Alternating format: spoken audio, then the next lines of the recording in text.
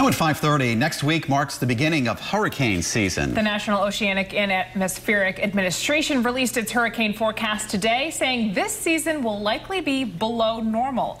New at 5:30, meteorologist Pete Mangione joins us now with more on what we can expect over the next several months.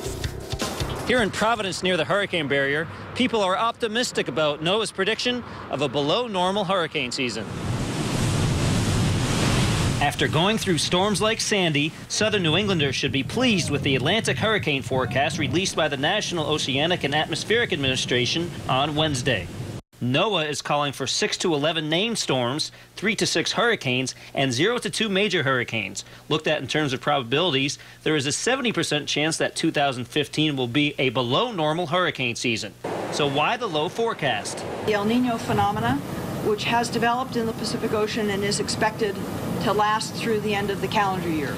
El Nino favors higher wind shear in the path of many Atlantic hurricanes. Wind shear is the increase in winds with height, and it tends to tear apart hurricanes. In the spots where tropical systems like to hang out, sea surface temperatures are around normal and actually cooler than last year. This lower available heat should mean not as many storms can be cooked up. But Joseph Love, who enjoyed a Wednesday afternoon motorcycle ride to Providence, correctly points out that it only takes one bad storm to make a quiet season an active one. We're so far up north compared to the Carolinas, we feel safer, but we can't let our guards down. He does pay attention to the long-term outlooks and says the forecasts have improved since he was in the Navy. They would give us advance notice on which way to avoid the hurricane or a large storm, but as you know, they're pretty big and they're hard to avoid. And later on this season, should a hurricane ever get close, you can always track that on our website at WPRI.com using our hurricane tracker.